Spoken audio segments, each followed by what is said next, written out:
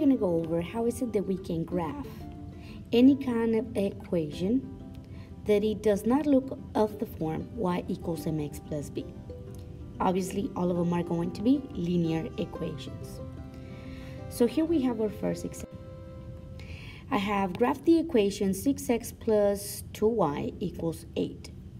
So first of all, this equation does not follow the equation y equals mx plus b.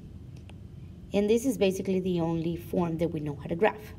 So the way that we are going to do this is by taking my equation 6x plus 2y equals 8 and change it into y equals mx plus b. How's that going to look like?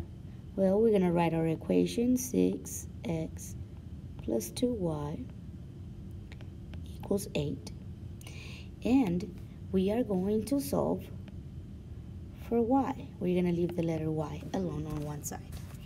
Okay, so the first step that we're going to do in order to leave the y alone is to cancel the 6x. How? With negative 6x.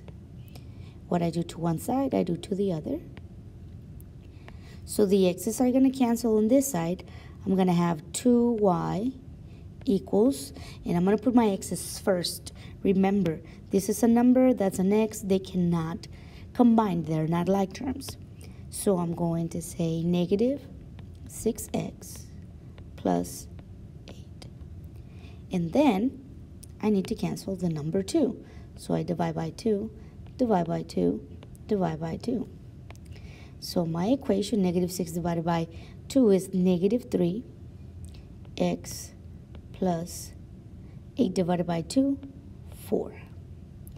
So this will actually be the equation that I need to graph. Let's not forget that 4 or b, this is my y-intercept, and the negative 3 is actually my slope, which is rise over run. So we are going to start from our y-intercept, our starting point, which is a 4.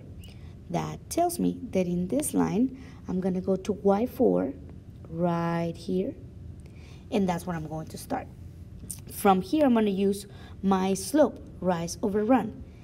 That's a negative 3 over invisible 1, which means that I'm going to go 3 down, 1, 2, 3, and then 1 to the right.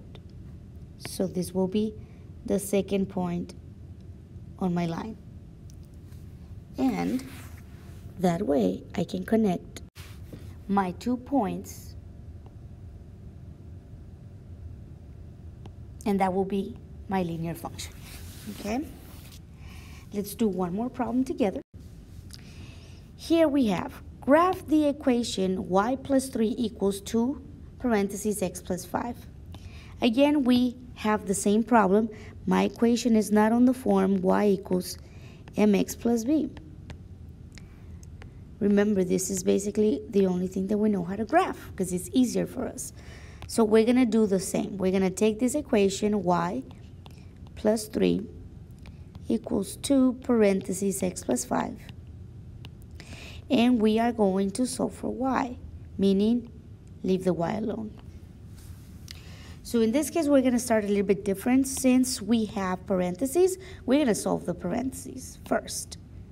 So 2 times x, 2x. 2 times 5, positive 10. On the other side, nothing happens, so everything stays the same, y plus 3. Now, I'm going to solve. How? I'm going to cancel my 3. How? With the negative 3. And I'm going to subtract 3 to the 10. Why?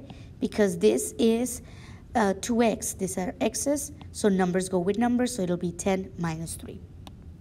And that's going to cancel the 3's on this side. I'm going to have 2x here. And then on this, 10 minus 3 is positive 7.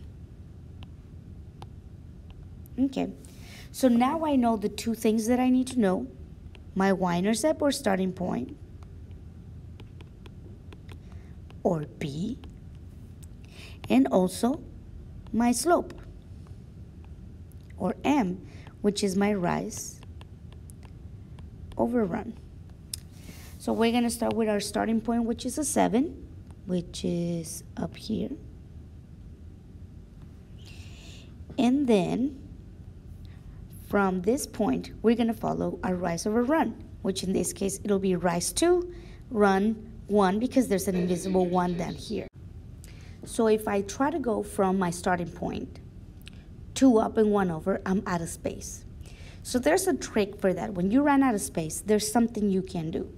You can do the opposite of everything. Like in this case, it tells me that my rise is 2, my run is 1, which means 2 up, 1 to the right. Now, this will be exactly the same if I do the opposite. So instead of going up, I'm going to go down. And instead of going to the right, I'm going to go to the left. So this is the way that it's going to look like. From my starting point, I'm going to do 2 down, I'm doing the opposite, and 1 to the right. I'm doing the opposite as well. And this will be another point. After that, we can connect our 2 points,